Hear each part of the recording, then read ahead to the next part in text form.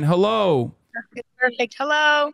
What are your names and what are you guys doing today for all of those who are watching on our stream? My name is Sweda.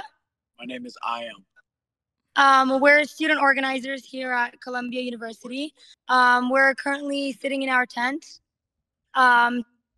break from the programming of the day, but there's a lot going on outside. We have a large community support.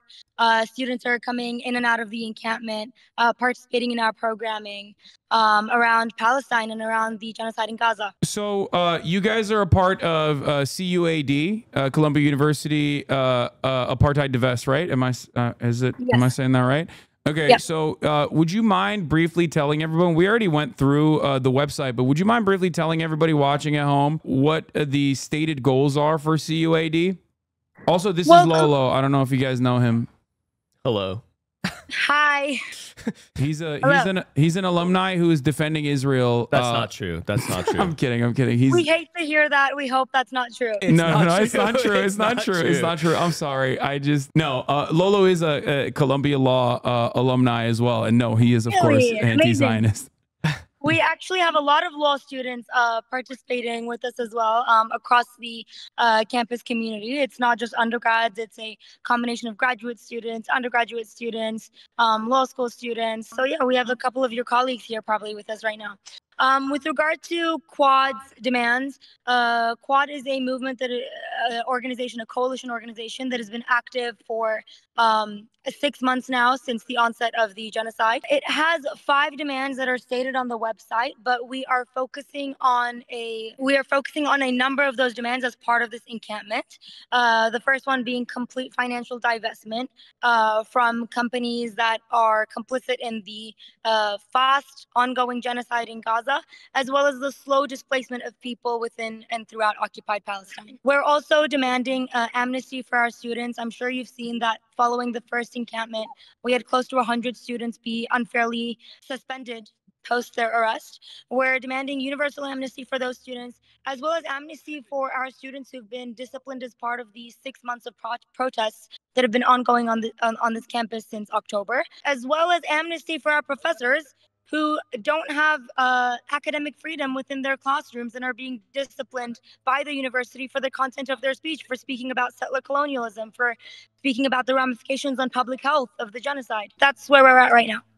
Would you like to pitch in? Sorry. Do you have anything to add? I think she did an excellent job. Were there were also legal observers who were arrested as the protest, is that correct? Yes, 2. So what's the atmosphere like now, today? Today, we would say, what would you say? I would say the atmosphere is beautiful. I would say that there is joy everywhere and exuberance. There is light shooting out of people's eyes. It is immaculate, the way that we've kept this camp, and the way that we have kept morale up in this movement. I've never seen the people more confident.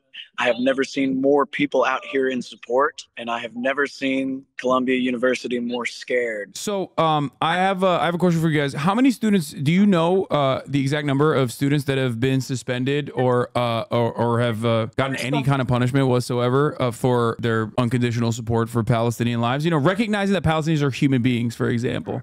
You know, things that are obviously considered unacceptable by the Columbia University administration. Well, there's a number of students, I think close to 100 or maybe even over, that were disciplined in various ways, like not suspension, but maybe like academic probation or being called into like university hearings and things of that nature prior to the encampment. And then there were over 100 students who were arrested as part of the encampment, and I was one of the students who was arrested as well, and he could speak more on that.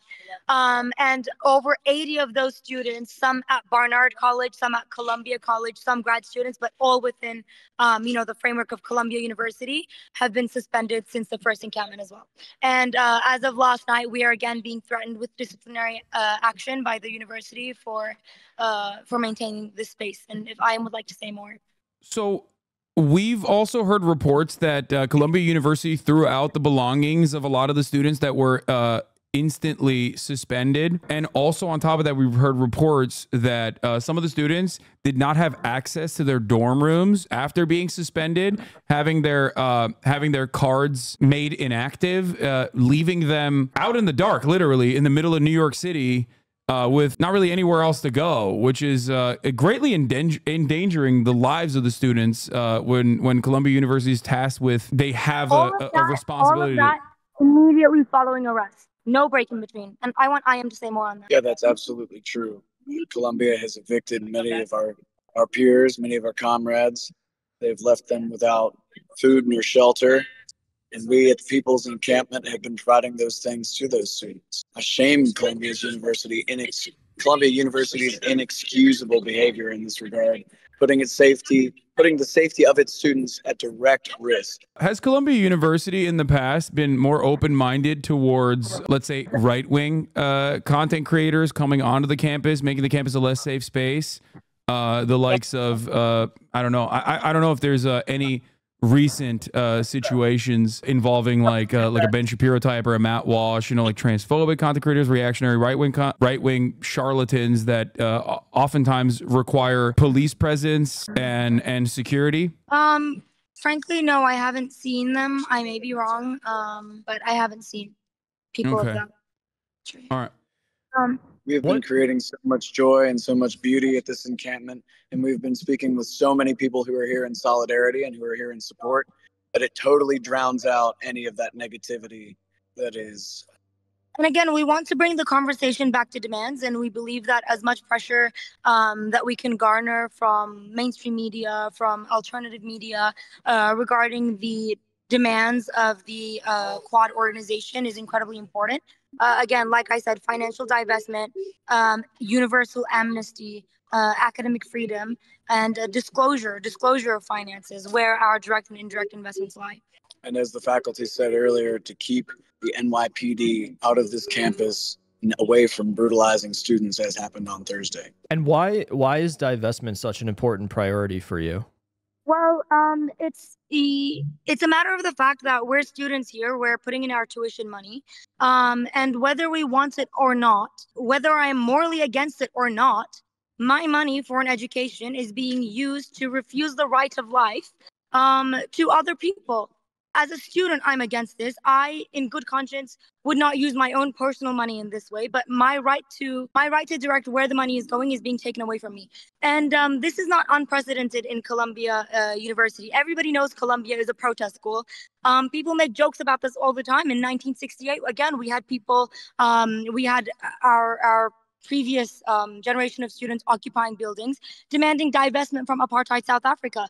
Only recently, the university divested from Russia. This university has no holdings in Russia. But because U.S. geopolitical interests are on the side of Israel in the ongoing genocide, the university is reluctant to act in a principled manner, reluctant to act in a moral manner, and is committed to ignoring the overwhelming support Quad has on this campus. We've passed divestment referendums and resolutions in a number of our undergraduate and graduate schools, the latest one being at Columbia College. So that's the undergraduate school. We got the results of that this morning. We know that on this campus, there is mass support for refusing complicity, material complicity in violence throughout occupied Palestine.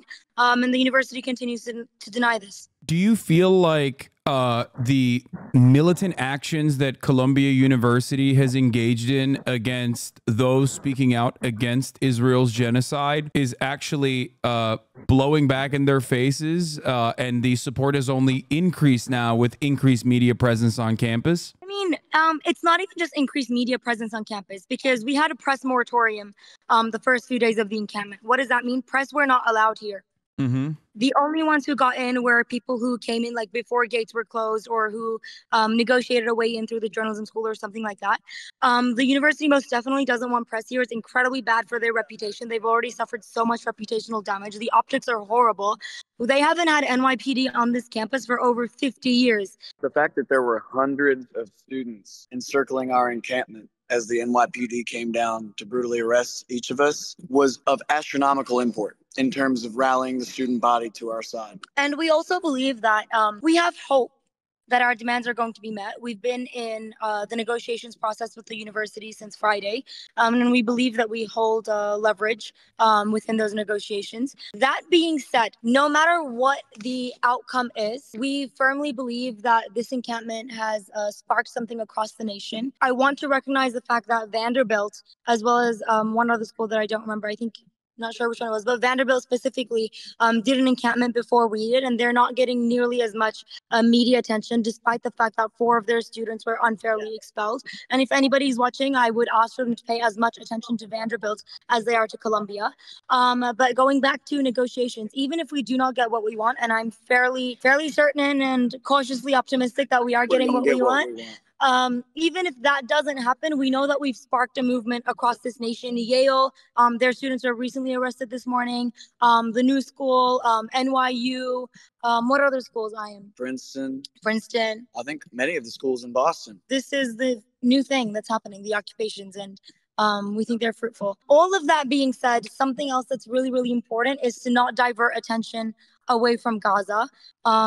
This is getting a lot of attention, and it's important because we need to make sure that we cut off the flow of money from here to corporations that are facilitating genocide. But it's also important that we don't detract attention away from Gaza. They're still discovering mutilated bodies in Gaza right now, and we don't want to be diverting attention from that. This is in support of Gaza, in solidarity with Gaza, and so Gaza has to be central in everything. What do you have to say to Joe Biden, who recently gave an impromptu response to directly what you guys are doing in Colombia, where his reaction was, "I condemn the anti-Semitic protests," Biden told the reporters a couple hours ago. "I also condemn those who don't understand what's going on with the Palestinians." A little bit of both siding. People very well understand what's going on with the Palestinians. If they had not understood over the past 75 years, they've most definitely understood in the past 6 months. We have had so much, like I am said, press and journalists within this encampment area over the past few days, and they've seen what a peaceful movement this is against our university's complicity in genocide. We have community guidelines that everybody is being briefed on as they enter within the space, and that includes the fact that this is a welcoming space for everybody, no matter what their ethnic, racial, or religious background is. We've held religious ceremonies for people of Jewish backgrounds, of Muslim backgrounds. JVP held their Sabbath program here. Muslims have been holding their congregational prayers here. For every student who's here in solidarity, this is a peaceful space. Quad had already on its own socials released a statement regarding actors who are unaffiliated with Colombia in this space. And again, like we said, we don't want to be diverting attention from what our demands are. Our demands are clear, and the nature of this movement has been clear for the past roughly 1 week in which it has been going on. You're all students, so you're also have to be in class. You have to be being students. So what's that? So what's that like for the students that are there, or prior, just that reality? If you come to this camp, you can see that students are on their laptops, like on the lawn, trying to get what work they can get done. The library is quite close to us. The people who still have tap access, swipe access, and haven't been suspended are still using the libraries, as is their right. Other students who may be busy are simply not doing work at all, and I guess that's what's going to have to happen. We're calling supportive faculty to conduct their classes on the lawn. We've had a number of faculty, sit on the tarps and give their lessons to their class, like members of their class, as well as other students on the lawn who are willing to listen. And we're fostering an educational space here. We may not be students in the typical sense of the word right now, like completing our assignments or going to class, but we've had so many educators in this space. Community educators, labor organizers, people committed to divestment and liberation, people standing in solidarity with students here who've come and spoken on the lawn, gave us encouragement and shared their insight. And I will add that this is an education far better than the imperial faux social justice education offered in these liberal institutions. This is a real and radical education for those of us who care about the actual emancipation of the human race. That's actually an interesting point that you made. I wanna ask you guys both about what led you to take such brave action against your own universities. Like, what was it? Was there a pivotal moment for you? Push back on the framing. Not brave. It's not brave at all. No. It's been 6 months. We students at Columbia have been protesting just like students across the nation, just like Palestinians themselves in Palestine. Students have been protesting for quite some time and haven't received any response or acknowledgement of their demands. It's not brave of us to be in solidarity with Gaza. It's the baseline. I agree. Yes, it's something that we aspire to. And genuinely, as students here on this camp, we do not want to be framed as like brave students doing something. We're humbled by the recognition that Palestinians and Gazans particularly, like Gazan journalists who have been like referring to this encampment, we're humbled by their recognition. We are inspired by them. This is not bravery. This is the least we should be doing. You have to do whatever is within your power. You have to take some sort of calculated risks for justice. Amen. What was but beyond that, what was I'm interested personally, like what was your experience, like what led you towards Palestinian emancipation? What was a moment of recognition for both of you, whether it was from early on? Because I'm Turkish, I'm Muslim. I'm Turkish, I bro. grew up. Oh, nice. Hi. Türkçe konuşuyor musun sen? Konuşuyorum tabii. Okay. That's awesome. I thought you were from England, so I'm sorry for assuming that. You have a little bit of an accent. What led us? But regardless, as someone who's Turkish, obviously, like this is an issue that I have always had an opinion on for as long as I know myself. But I'm always interested in finding out about how other people have come to this recognition, specifically Americans. Americans are different, various different backgrounds. So if you could elaborate on that a little bit, that'd be great. Actually, I come from, I would say, completely different backgrounds, like racially, religiously, like places of origin, whatever. So I think it's interesting to hear his answer as well. Personally speaking, I've always been doing social justice work, like throughout high school. I think that every single human being, by virtue of being on this earth, has to stake a claim in the cause for justice and has to pick a side one way or another. I view that to be part of the mandate of humanity. And Palestine in many ways is the litmus test, as people have been saying. It's most definitely not the only injustice. It isn't, but it is a wake-up call in a way that is unprecedented perhaps in this moment. I would just say the fact that I've been interested in justice related work for quite some time. I grew up as an immigrant. My mom's side of the family is Kurdish. I'm very well aware of discrimination and inequality, I would say, very basically speaking. Yeah, I come from a Kentucky working class family. My father studied American history in college, and I was raised on the powerful stories of the American Revolution. I've always had a deep dedication to freedom. And unfortunately, at the beginning of my life, I was presented with a view of history that is deeply ahistorical, a view of history that is deeply whitewashing and imperialist, which reinforces the power structures that be. And over the years of independent study, over the years of that dedication to freedom, that is how I come to support the Palestinian people. And that is why I'm here, for the liberation of not only the Palestinians, but of every free human being on planet Earth, in love and solidarity and in respect. Okay. That's, you guys are both, I know you won't appreciate this, but you are, everyone on this college campus is protesting against Palestine, is very, or protesting against Israel's genocide upon the Palestinian population is very inspirational. And I see a lot of other college campuses also following suit. Like you guys also mentioned some of the ones that were there even before Columbia University set up encampments. It seems like Yale, MIT, Berkeley, and many others are now following suit. And I do hope that this will be successful overall. Do you mind showing around a little bit, like outside, just so we can get a quick glance of what's going on out there, what the vibes are like? The vibes are impeccable. Vibes are impeccable. Your vibes are impeccable. Listen, it probably doesn't mean much, but I am very proud of you guys. You guys are doing a phenomenal job. We take the compliment and give it to the people of Palestine. Yeah. I haven't been on Discord in forever. How do you switch around your camera? I don't use Discord. Hold up. No, it's good. That's not a bad thing. It's a good thing. There it is. You did it. So these are our tents. We have a lot. I'm just gonna move, stepping on people's stuff, but okay. Wow. This is our programming. They're back. Suggesting Israel committed summary executions. Please keep them.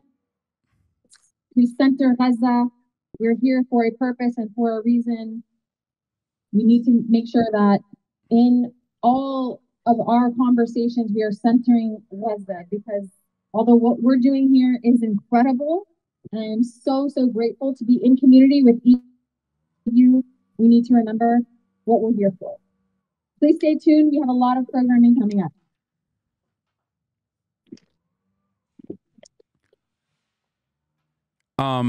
Also, This is our programming board of what we have for the dates, rest day.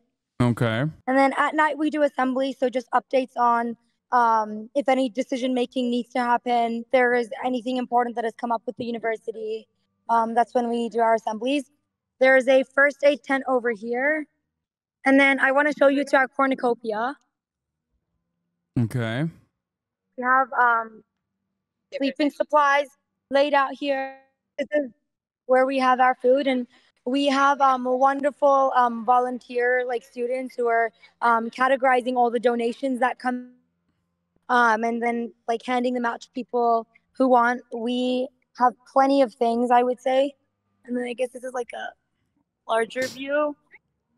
This is where the faculty, that over there at Low Library, is where the faculty had their walkout earlier today. What else do we want to show them? Let's show them the front. So the front gate, we have our proud and beautiful Jewish Voice for Peace students who have volunteered to help with security, keep the community safe from anti-Semitic attacks by the Zionists against our anti-Zionists and against Islamophobic attacks. Yeah, We're now walking. I wanted to speak on that a little bit as well. There are always going to be agitators and agent provocateurs in protests like this that infiltrate to make it seem like the overall protest is not about Palestine, but about a whole litany of different issues. These media narratives, these ways of manufacturing the consent of the American people are not to be taken seriously. Yeah. They're very clearly the operation of the media and surveillance state. Here are our guidelines. We give a briefing to people as they come in about what the guidelines are for being in this space. And then we have entrance and exit on both sides. Yeah. Sick. What do you say to what do you say to people that are trying to bastardize this? Because apparently there was some kind of anti-Semitic sign that snuck through or something, and then everyone was pointing to it to be like, this entire protest is actually anti-Semitic. Like people hyperventilating about this sort of shit when the obvious protests are about Israel's actions in Gaza and divesting and making sure that the Columbia University divests from the genocide that Israel is conducting in Gaza. Like I said, I personally don't want to give any more attention to media that would seek to distract from the genocide and seek to distract from what the students' demands are from their university. That being said, we have our community guidelines. This is a safe space for everybody, so long as they are committed to the demands that we have of the university, and we maintain our focus on those demands. That's it. Okay, perfect.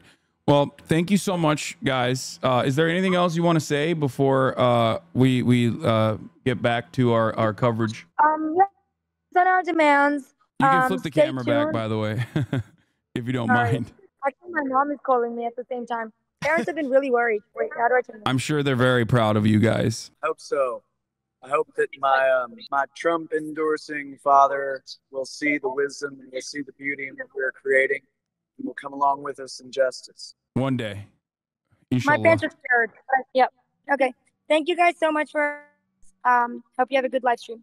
All All right. power to Thank the you. people. All right. That was Sick. Those, dude, oh, it's awesome, dude. They're cool as it hell. makes me listen. This is, you know, this is not about us. This is not about me. This is not about anything but what is going on in Gaza. But it does make me very happy to see. It does make me very happy to see this is not a fight that Palestinians have to face alone. I would say that as someone who's been an anti-Zionist for, you know, very publicly an anti-Zionist for a decade plus, I was, you know, it definitely did feel a lot more alone 10 years ago than it does now. And I do think that those, even in Gaza, in the brief moments that they do have access to the internet, they do see it. And I'm sure that they appreciate it as well. At least as far as I've seen, they do. They certainly do appreciate it. It's great, you know? They're so focused too. Yeah. She kept bringing you back. Yeah. To say, this is I for was Gaza. being This is for I Gaza. was being a dickhead. No, I'm kidding. You're being a proud uncle. Well, the thing is, when I ask specific questions, I'm doing that because I want her to respond in a way that I assume she's going to. Like when I ask, when I ask questions, I do it to invoke response deliberately. I'm not Sure. No, it is, yeah. Anyway, is there a way to donate to them? No, do not donate to them. They have enough supplies, as they've said, and they are asking you to donate to Palestinian causes instead, directly on the ground. Okay.